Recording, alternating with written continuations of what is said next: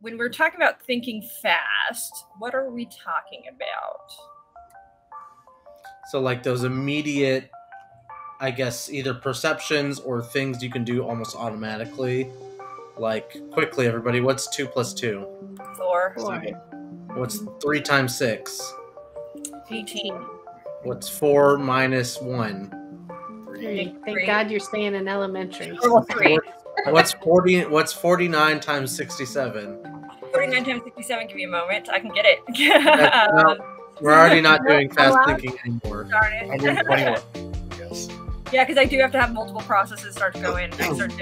I take the numbers and there's a way I do that so that I can get them done pretty quick. But. If you can't do it automatically, then it's probably not an example of fast thinking. That was an example of slow thinking, so that's a quick way to show the difference between fast and slow thinking. But I guess we need a more better or definite definition of fast thinking. So fast thinking is fast and emotional thinking. It's also what people might refer to it sort of as the reptilian brain, possibly. I think some think of it that way. It's definitely not frontal cortex thinking. It is that sort of where it's that quick, instinctual, emotional, reactionary thought processes that happen. That's the quick thinking, and a lot of times I think that it gets a bad rap, right? Like people go, well, we put a lot of weight in being able to have those logical thought processes, but there is a reason that this part of our brain works, and there's a reason it works so quickly. It's because it's operated to keep us alive. The reason that we are able to be living, breathing, eating human beings is we have to give a great deal of credit to this system 1 fast thinking process. And so I can think of an example as you were speaking there. It came to me when I was on the 405 in California, the 405 driving home.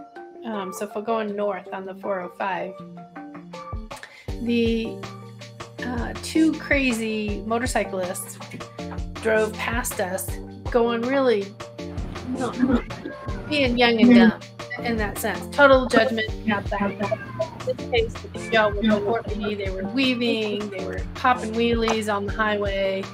They were just not being very smart about this.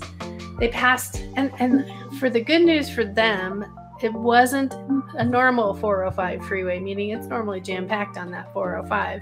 And the cars, while busy, not nearly as busy. They clipped somebody's car, they flipped in the air, and while the fast thinking piece is where I'm running towards, is everybody on the highway stopped. Everybody could have that quick thinking that it was all in sync between all of us to stop on a dime on the 405 freeway. So I thought that was an interesting piece of that fast thinking piece that you were describing, where it was just a reactionary thing. We all slowed down, we stopped, and nobody, while I'm sure the speed they were going and the flip they did, their body was in pain. They didn't have to go through additional trauma because all of the quick thinking that everyone who was driving participated with. It was kind of like, it was just really interesting how that all came together. What's interesting is that fast thinking is probably what led to the accident as well. Yeah, probably. Yeah. So it is that sort of instinctual. I think even our autonomic processes might fall into this as well. But those ones we really don't think about unless we try, like blinking. Although I did know somebody that didn't have the ability to, they had to consciously think of blinking. It wasn't built into their autonomic processes, and it was interesting. He had always had dry eyes.